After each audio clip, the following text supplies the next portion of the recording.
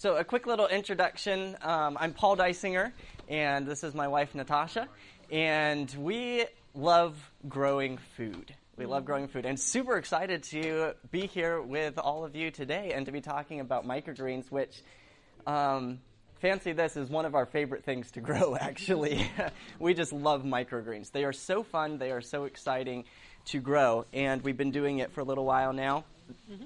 And a quick little background to us. I lived for many years with my family on Bountiful Blessings Farm. My dad, Edwin, and Uncle John, you all heard Uncle John last night, and they partnered together for many years on the farm, and I worked with the family business for many years and then branched off and started teaching people how to grow their own food just more on a home scale. And then from that, I recognized a lot of people don't have a lot of space. And that's kind of how I jumped into growing microgreens, because they're something that you can grow literally anywhere. Before we get started, do you mind if we just have a quick word of prayer? Let's bow our heads. Heavenly Father, we are so thankful for this opportunity to come together and to talk about growing food, and specifically about growing microgreens. And we just invite your presence to be with us as we talk and share now. In Jesus' name, amen. Amen. All right, so growing microgreens is kind of the rage. It's kind of the in thing to do in many ways. They're really super easy to grow. I mean, imagine this. Imagine it's so easy that literally your 6-year-old can do it. You could teach your 6-year-old how to grow microgreens. It's that easy. It only takes a few minutes a day. You can start for only $20 or less. So it's a very low-cost barrier of entry to get started and get going.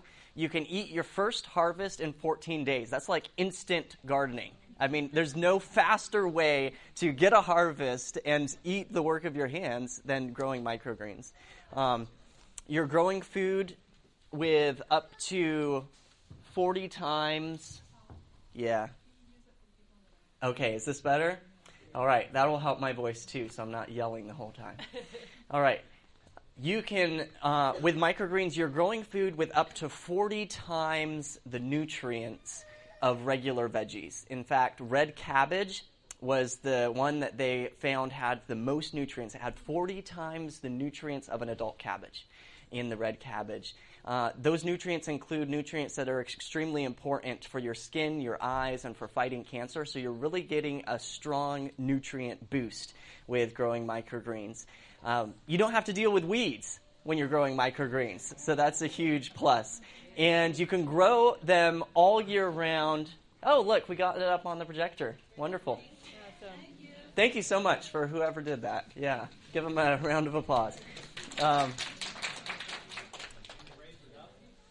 Yeah, I wonder if we could raise it up. Here, I'll let someone else figure that out while I keep talking here.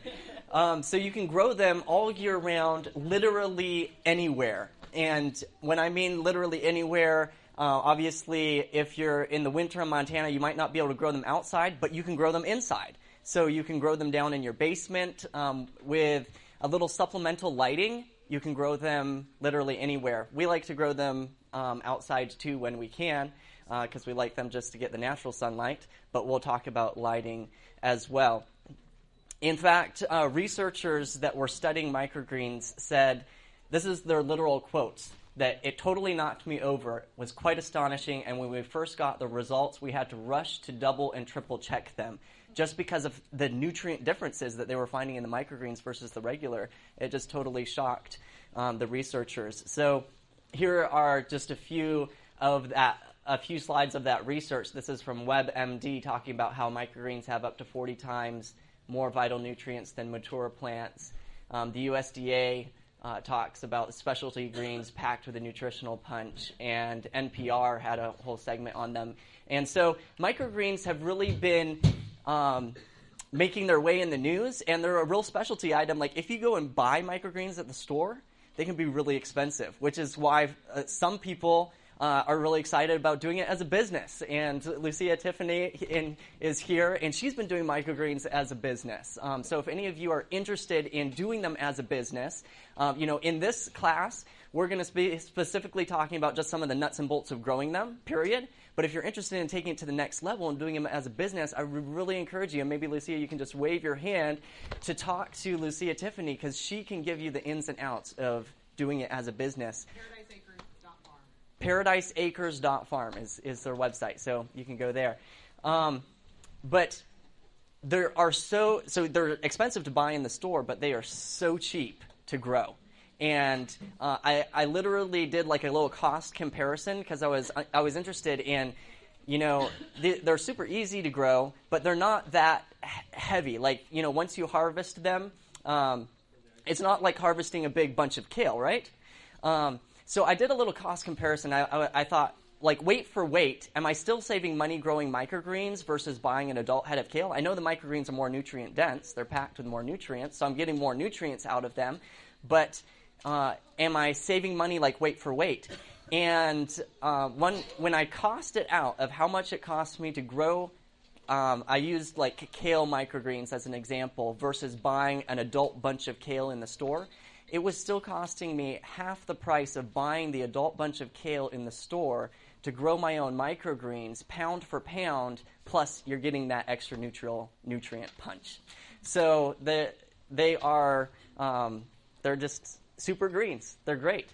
So here's an overview of what we're going to talk about today. We're going to talk about, first of all, gathering your materials, like what's it going to take to actually do this yourself, starting your seed starting, caring for your microgreens, fertilizing them, like a fertilizer mix, or how we go about fertilizing them, lighting for your microgreens if you end up with supplemental lighting, harvesting them, and then as a bonus, you got to stay for this because this is a game changer. We're going to be sharing with you an autopilot tray system that I invented to literally put your microgreens on autopilot. So you can seed them and come back 10 to 14 days later and harvest them, and you don't have to do anything in between. You don't have to worry about watering them, fertilizing them, anything in between.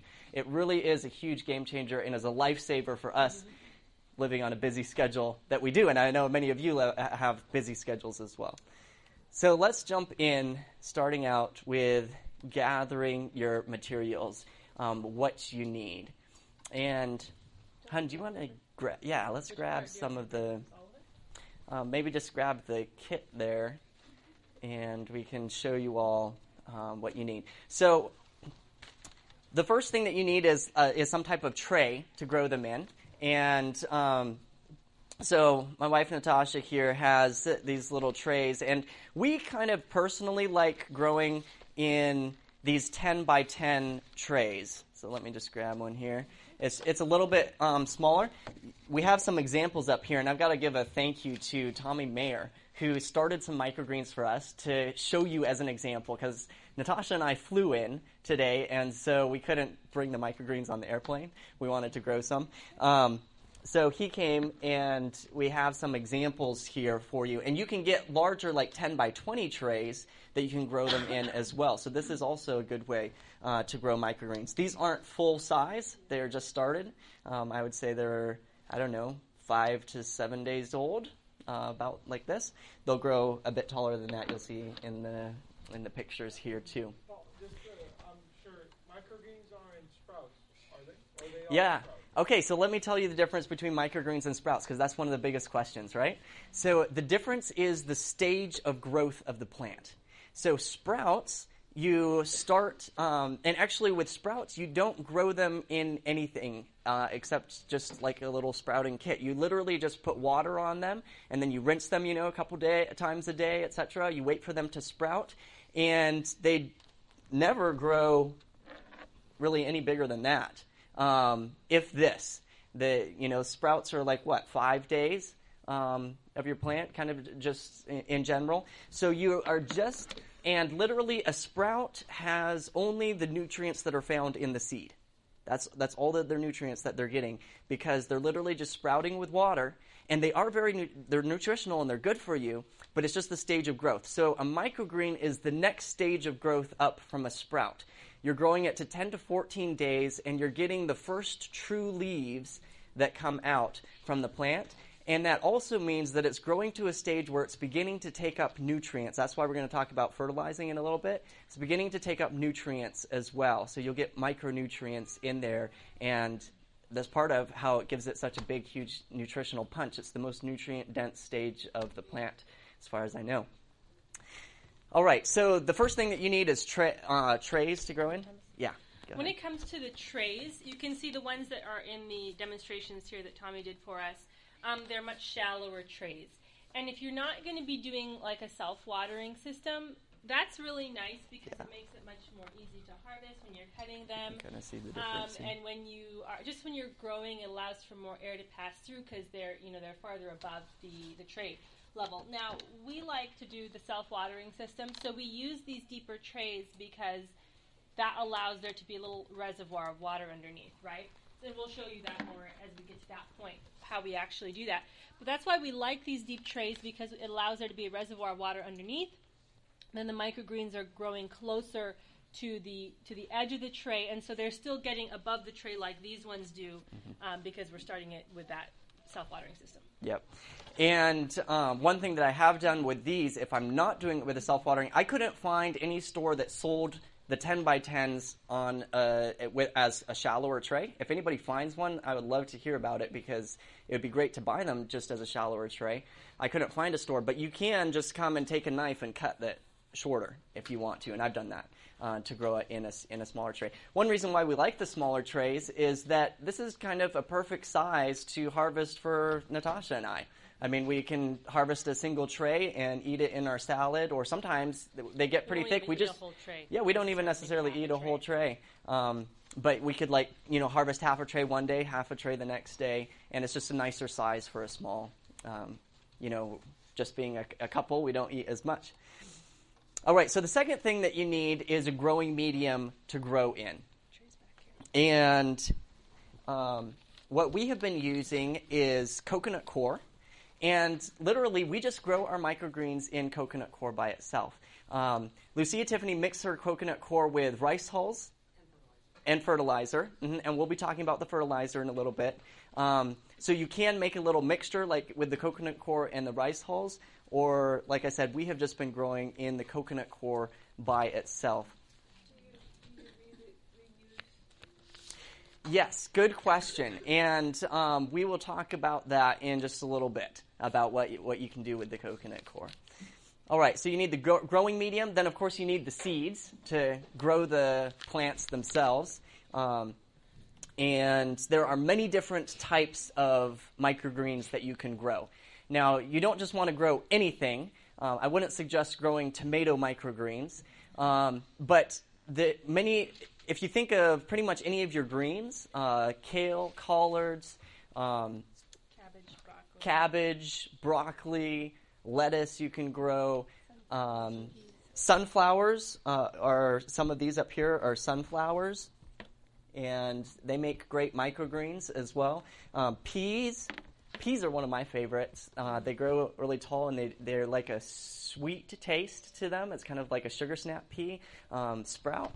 So there's many different things that you can grow. The next thing that you need is fertilizer, because like I said, they're beginning to take up nutrients.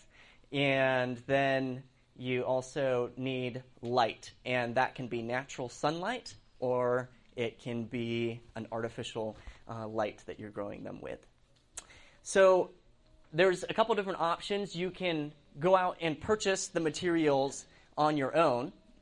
And we have some resources that we can share with you of like a link where we list kind of like our favorite places to go and buy some of these materials.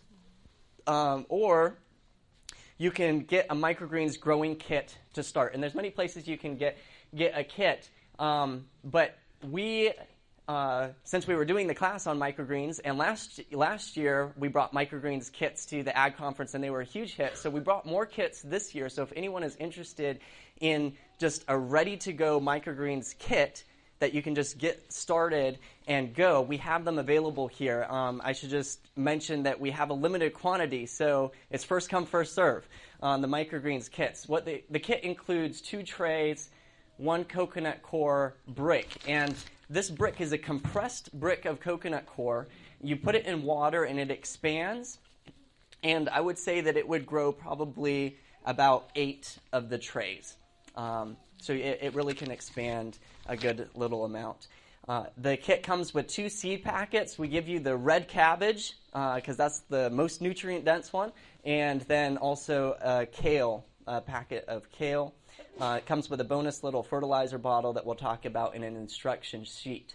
So there's the kit is a great way to get started for yourself, and then we give you resources of where you can purchase more materials as well. So let's talk about seed starting. This is kind of the first part of growing your microgreens, and that is with your seeds. There's an optional stage here where you can soak your seeds before seeding them. Optional for many of the different microgreens. And if you're going to do that, you would cover your seeds with water. You'd let them soak overnight for about 6 to 8 hours at least. And sunflower, buckwheat, beet, and pea seeds do best soaked ahead of time. Beet seeds, just make a mental note, they don't need to be soaked for 8 hours. You can just soak them for a couple hours. But the sunflower, the buckwheat, and the pea, you'd soak them overnight. And what soaking your seeds does is it gives them just a little head start on the sprouting process. Gives them a little head start. Most of the microgreens that we do, I'll just be honest with you, like I said, this is optional for most of them. And most of the ones that we do, we don't soak our seeds. We just seed them and keep them moist, and we'll tell you a little bit about exactly how we do that in just a second here. I find it just personally a little bit easier than going through the soaking process, and we've still found that we've had really great germination and haven't had a problem with growing them without soaking the seeds ahead of time. But with some of the larger seeds, the sunflower, buckwheat, and pea, they say that it is better to soak them ahead of time. So that's something to keep in mind. So you don't need to soak all of your seeds. It helps for possible faster germination. I'll tell you the reason why I like not soaking my seeds ahead of time is when I do soak my seeds and then I try and spread them on my coconut coir, they stick to my fingers and it's really hard to get a nice spread. It's kind of like my friend Tommy was saying when he did these, he soaked these ahead of time and he hadn't done that before, and he said it was like putting his fingers in those little styrofoam balls, where they just stick to your fingers. And so it makes it really hard to spread them. If you do soak them ahead of time, you might want to just kind of damply kind of dry the seeds a little bit in a paper towel or something before spreading them, is what I would encourage. All right, so the second step is to soak and spread your coconut coir. And why don't we grab the coconut coir? Yeah. Sure. And so we've got a little example here for you of one of our bricks, coconut coir bricks that we just soaked in a little bit of water. And so you can see... We partially soaked it. Yes. So it wouldn't fully expand. You want to tell them a little bit about it? Sure. So what I did when Paul was telling me, he's like, I'd like to just show them, actually live. So I didn't fill the whole thing with water because it just keeps expanding and expanding. It gets kind of overwhelming to deal with. So I just put a little water on the bottom, and you can see how it just traveled up so that we can just flake off as much as we want. Now, with the coconut coir, it's not going to go bad. Nothing's going to happen to it. So when we do our coconut coir, I just soak a block at a time, or sometimes we order larger blocks of the cocoa peat. And then I just soak it and then put it in a bucket, and then when I'm ready for the next batch, I just grab more out of there until I've used that up, and then I soak the next batch. And it's okay, if you put it in a bucket without a lid, it'll dry out, and it'll end up just being like dry peat moss, essentially. So you can let it dry out if you want. Otherwise, you can just keep it moist. And then we spread it on the tray, and we do it maybe quarter inch. This is thicker than that. Yeah, it's a little thick. But, we do it maybe a quarter inch thick. It really does not need a lot of the coconut coir to grow in.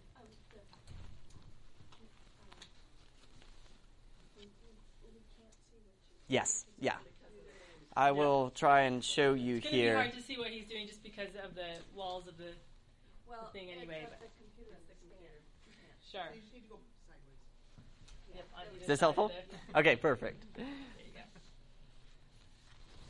go. Okay, so you want to do it about 1/4 to 1/2 inch deep. You'll save a little bit of coconut coir if you do it 1/4 inch deep, obviously. And you want it a little bit wetter than I have right here. You want it to be a bit moist, like a wringed out sponge is what you want with your coconut coir. And let me just... So then you gently pat it down and spread your seeds on the surface of the coconut coir. For small seeds, like the cabbage and the kale that are in the kit, and like if you're doing lettuce, or many of the seeds that you will do when it comes to greens are going to be small seeds. Those you want to spread about 10 to 12 seeds per square inch. So you do it pretty thick on there. If you seed it too thick, you risk having disease problems because the plants are growing too close together, and you can end up with mold and fungus issues. If you do it too thin, it's not really a problem, but you get less of a harvest off of your thing. So you kind of want to get that balance in between. And so we spread about 10 to 12 seeds per square inch. And I can spread some on here, and we can pass this around so you can just kind of see a little visual that might help you to kind of get it visually in your mind what that looks like in the tray itself. And I would say my tendency is... Okay, so once you have spread your seeds on the coconut coir, you can see kind of the seeds on the right-hand side there. Then for most of your seeds of the microgreens, you're not going to actually cover the seeds with soil or coconut coir. You're just going to leave them spread on top of the coconut coir. Now, with some of your larger seeds, like peas and sunflowers, then you will cover them with a little bit of soil for the sprouting process. Sunflowers and peas are a little exception there, those larger seeds. Then you want to moisten your seeds down. So spray them with a little spray bottle on top. You know your coconut coir is already moist, but spray them down on top, moisten them down, set them aside in a warm place to sprout, and cover the tray. We just cover our tray with a plastic bag to keep the humidity up. You can purchase some. They sell like these little plastic domes for trays, or sometimes people will take an extra tray and turn it upside down and put it on your tray. Anything just to keep the humidity up for those seeds. Just during the sprouting process, it'll take a day or two for your seeds to sprout, and then once that has happened, you can take that off. So just keep them covered until they are germinated. The next, yes, question. Okay, the question is how warm. Most seeds germinate best at around 70 degrees Fahrenheit. Now, it is kind of a give and take. They will germinate like at 50 degrees. If you're going lower than 50 degrees, some seeds will have a hard time germinating. But try and get it up to around 70 degrees is the ideal. You can even get little heat mats. We don't do it. We just let them germinate in our home, and that works well. And most people's homes are around the 70 degree. It might be 65, and that will still work for you. So, No sunlight needed? no sunlight is needed for the germination process. Yeah, you can just cover them, and good questions. All right, so then the next step is caring for your microgreens as they are growing. And once they have germinated, remove the plastic cover. Keep your soil moist, and the way that you can do that, there's a couple different ways. You can mist it with a water bottle. We'll talk about watering. Well, yeah, we'll talk about watering now. So there's a couple different ways that you can water your microgreens. You can get like a spray bottle, and you can water them with the spray bottle. Now, as they are growing, you do want to try and keep them as dry as possible, because when you're growing that many plants close together, you do risk disease pressure with fungus and mold, and that especially accentuates when there's moisture there. So when I was watering my microgreens with a spray bottle, I would put the little spray nozzle down into the greens so it would get underneath the leaves, and try and spray the coconut coir underneath. Do you get what I'm saying? And that would help with keeping the moisture down on the greens. The other thing is they're growing so close together that if you spray the top, all you're spraying is the leaves, and it's not going to really get down to the coconut coir as much. So that's something to keep in mind. The other way that you can do it is if you were growing with a tray that has holes in the bottom. Do you mind just grabbing that one there, hon? You can get trays with holes or you can get trays without holes. We'll talk a little bit more about that in a second. But if you're growing with a tray that has holes in the bottom, you can bottom water your microgreens by dipping the whole tray in a little bit of water and just letting it soak for a few seconds. Just wait till the coconut coir can absorb the water and then lift the tray out. And that's an excellent way to do it. That can save you with disease pressure as well. Then you want to place them in a place with bright light. A window with good sunlight can work with microgreens. Or you can use a grow light, or you can grow them outside. If you're growing them outside, you will want to bring them inside if it rains, because it can just kind of, mash your microgreens down and break them up and stuff. How many hours of sunlight, if you have them by a window or outside direct sunlight, would you recommend? Yeah, microgreens, partial to full sun. So you can grow them in a window where they get only 4 hours of direct sunlight, but the more sunlight, the better. Mm-hmm. Okay. Yeah. So what we typically do is when we seed our microgreens, we cover them with a plastic bag and we put them by the door that is leading out of our apartment up to ground level because we're in a basement. And that door is south facing, so it's a glass door, so it does get good light coming through there. But if we leave our microgreens there beyond, because it is kind of down, it gets bright light, but it doesn't necessarily get sunlight. And so the microgreens, if we leave them there throughout their growing process, can end up being really leggy, where they're looking for light, so they just shoot up as fast as they can, and they end up with real long stems and real tiny leaves. So the nice thing, what we do is we leave them in there until they've germinated, kind of gotten themselves established, and then we just take them out and we put them on the steps. They get a lot of sunlight out there, and they just end up growing really thick and beautiful, plenty of leaves as compared to stems, and it works really well. And especially since they're self-watering, we don't have to worry about them drying out or anything out there, and they end up being really beautiful. Yeah. All right, so you want to make sure that they have good light there, and we'll talk a little bit more about lighting in a second if you end up growing inside with lights.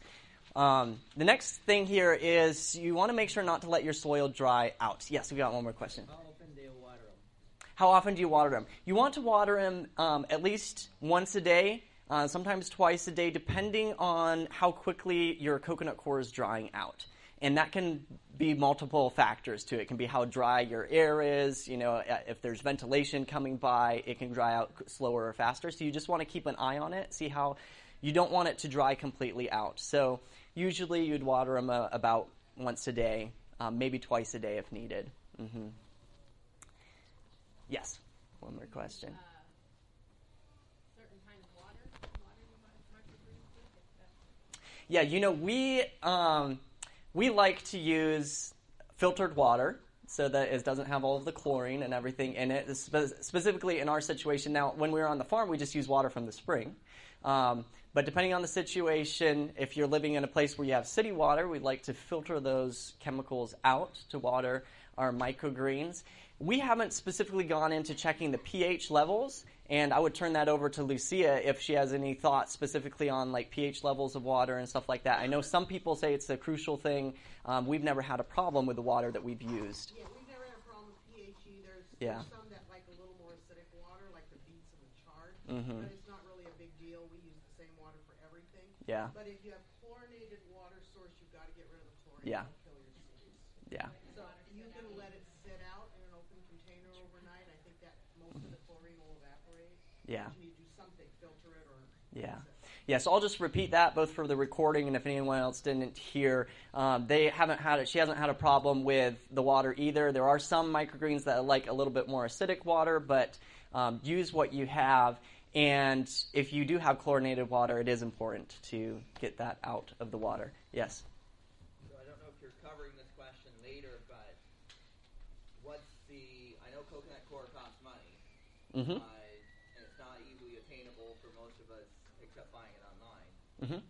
What's the advantages to using coconut coir versus potting soil or something like that? Why would Yes, so you can use a peat moss or a potting soil mix, and that is an alternative. And I have used like the potting soil mix for growing peas, and it works, very well. I haven't used it specifically for the other microgreens, so I can't give you like a personal experience answer on that. But I would say that it would probably work good for the regular microgreens as well. The coconut, is that the same stuff? I know I bought like it looks like the same blocks of it, and they have it in the pet stores, like pretty much any pet store that looks like the exact same block.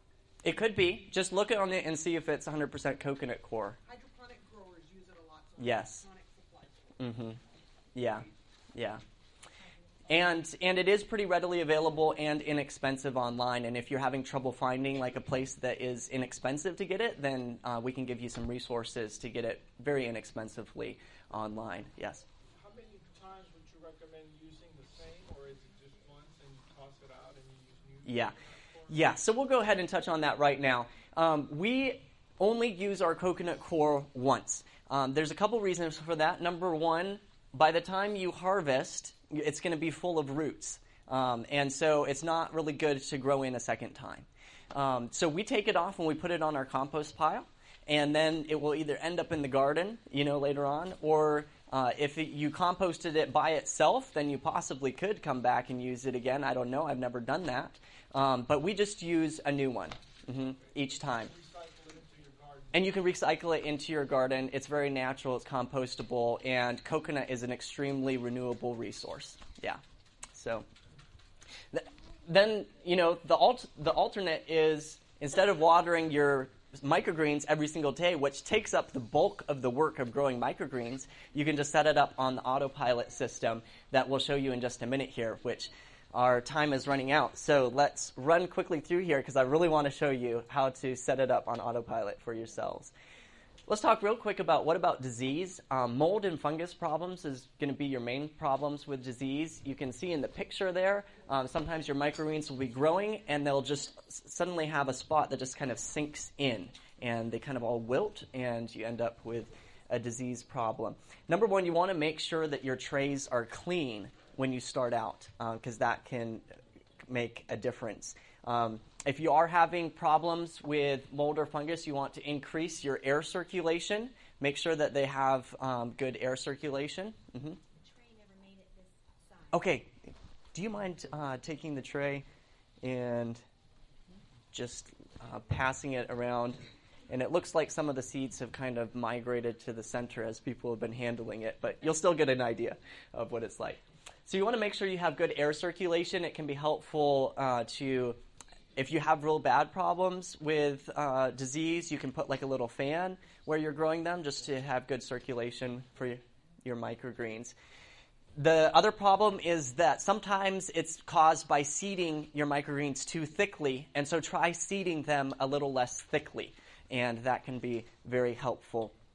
Now, this isn't something that I've personally tried, but that I've heard from microgreens growers is that grapefruit seed extract mixed with water can help with like just a natural solution against the fungus and the mold. So that's something that you could keep in mind and give it a try. Like I said, I haven't personally used it, and the way that we've grown our microgreens, we haven't had a huge problem with the fungus and mold. So I would start out with keeping your trays clean, making sure they've got good ventilation, and seeding less densely if you end up getting big problems with the disease issues.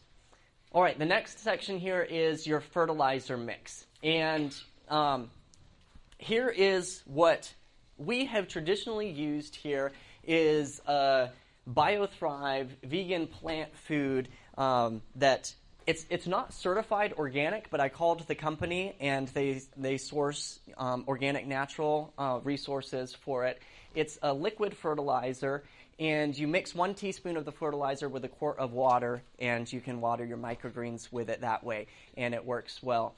I personally want to switch to using more of like a powder base, like a rock powder,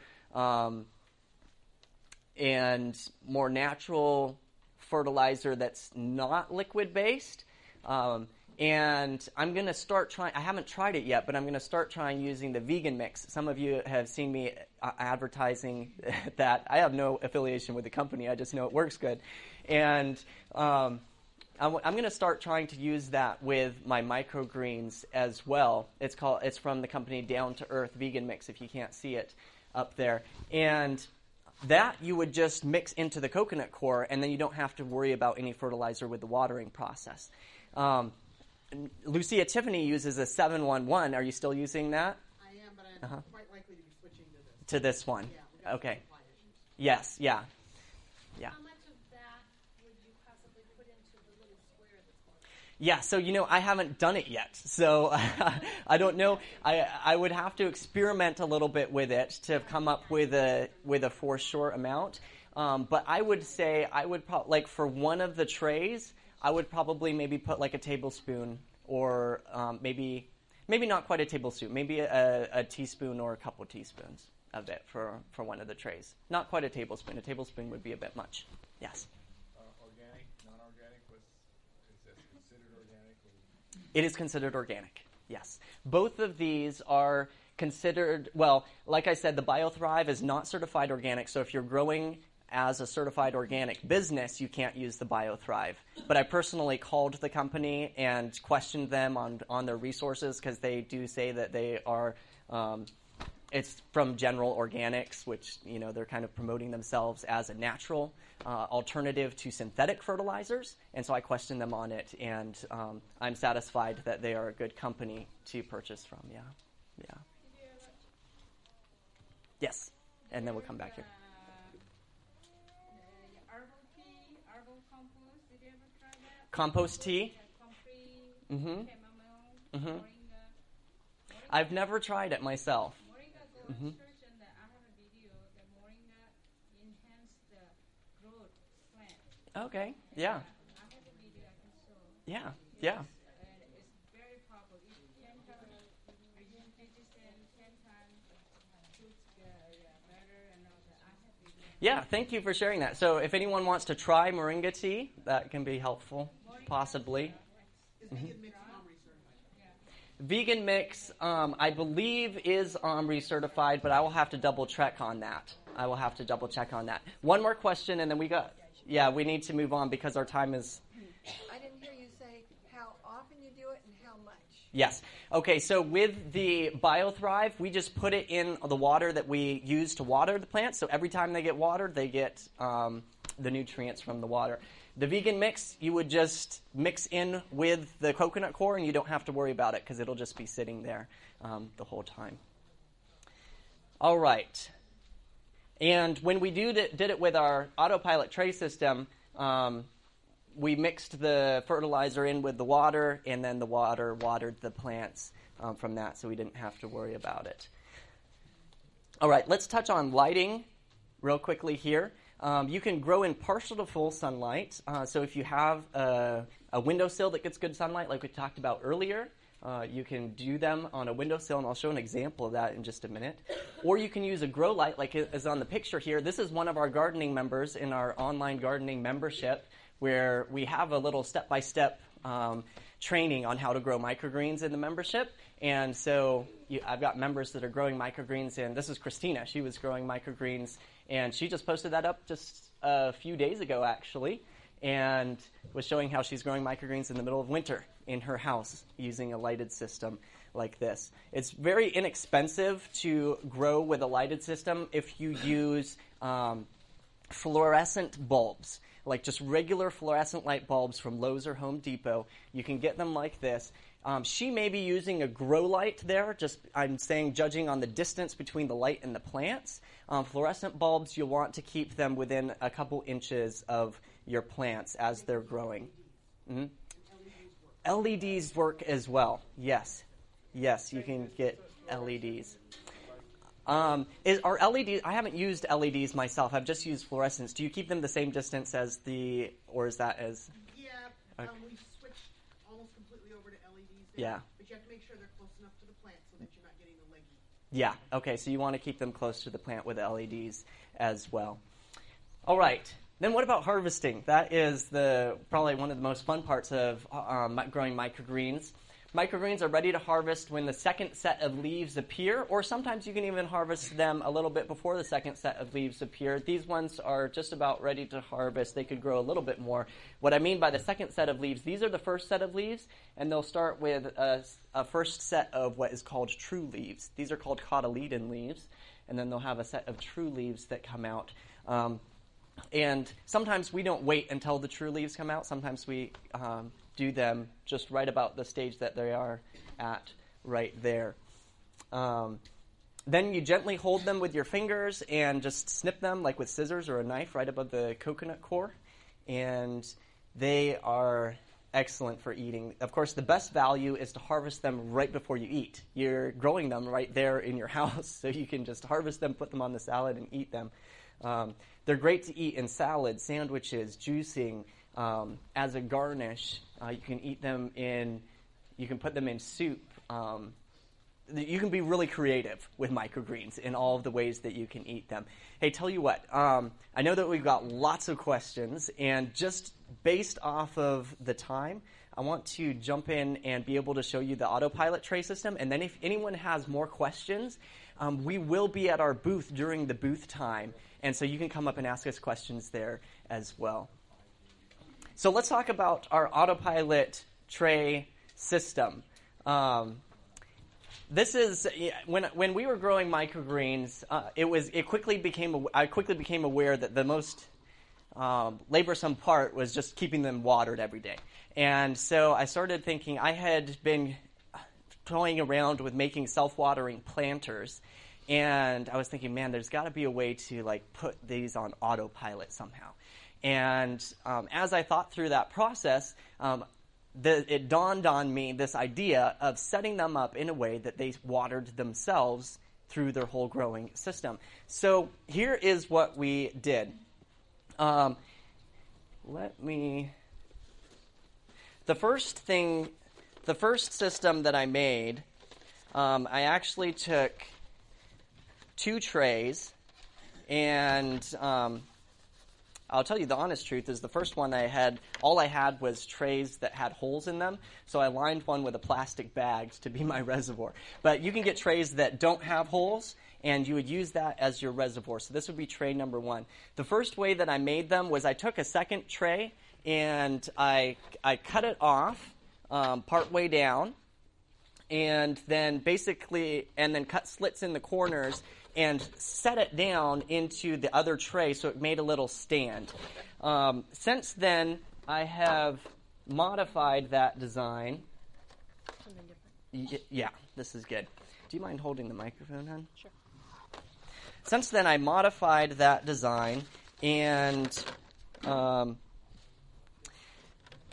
I decided to create little platforms. And you can see in the picture here the little white little edge sticking out next to the microgreens there. You can get this it's like a plastic cardboard that's kind of stiff. And so I'd make little platforms out of the plastic cardboard and then just use little PVC pipe segments to create a little stand. And then I put the platform. I don't have any of those plastic platforms, so I just cut a tray, and this would work too. But then you just put the tray down on those on that stand, and you can see how it makes a little stand that stands up higher. And you want it to be about 1/2 inch from the top of the tray, because that's where you're going to put your coconut core. And remember what Natasha was saying, when you use our Autopilot tray system, it brings your whole growing operation to the top. So that will help with disease pressure as well. They're not sunk down inside the tray. So then what you do is you fill the bottom reservoir with water. And if you're using a liquid fertilizer, you can put the fertilizer down there. Otherwise, you just fill it with water. And then you take what we did, and this is the way that I started, is I took a polyester cloth, and I actually started out with using just like an old exercise shirt, just because I wanted to do it, and I just had to find something that was around. The very first time I did it with a cotton T-shirt, and the thing just disintegrated by the first time that I had grown in it. So I switched to using a polyester cloth, which will last a little bit longer, and you lay it over your platform, and the edges will hang down on the sides down into the water. They'll hang on the inside. I'm just showing you on the outside, but they'll hang on the inside down into the water in the tray below. And what happens is it naturally wicks the water up to your coconut core, and it will do that for the whole. We fill the reservoir up with water, and it lasts for the whole 10 to 14 days that your microgreens grow. So you can come back and harvest them afterwards. And Can I say something, sweetie? yes. We just bought this fabric at Walmart in the fabric section. It was just for $1 a yard, and I'll tell you, a yard of fabric goes for a lot of trays. So it is super cheap, and you can reuse this. So no real cost concern there. Additionally, like during the spring and early summer, our reservoir did last the whole time. During the middle of the summer, July and August, when it was really hot outside, the microgreens still grew very well, but the reservoir drained, of course, much more quickly. So I would have to refill it near the end, or at least add some near the end of the time. So just remember that evaporation is going to be taking place at different rates depending on the heat outside. Or if you're growing indoors, it probably wouldn't be an issue. Something that I want to try that I haven't tried yet would be using a paper towel as the wicking system. You'd want to get like just a very natural, unbleached, paper towel that doesn't have any chemicals in it, if possible, and put it over. Like I said, I haven't tried that yet, so I can't tell you if it will work. But it is something that I want to try because it'd be easily compostable, super inexpensive, and you won't have to. When you do use the cloth, like the roots do go down into the cloth, and you kind of have to scrape the roots off, and then you probably want to wash the cloth again before growing the next time so that it will stay clean, because we talked about the disease pressure and all before.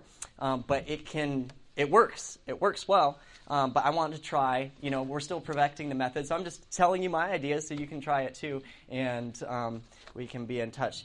So the coconut core is right on top of the polyester then? Yes, so you put the polyester down or whatever wicking system you're going to use. Yeah, and then the coconut core is on top of that. And you want to make sure to wet that cloth down ahead of time. So you wet it down, you put your wet coconut core down, then you seed it. And during the germination process, you still want to cover it and keep it moist and make sure they get a good start.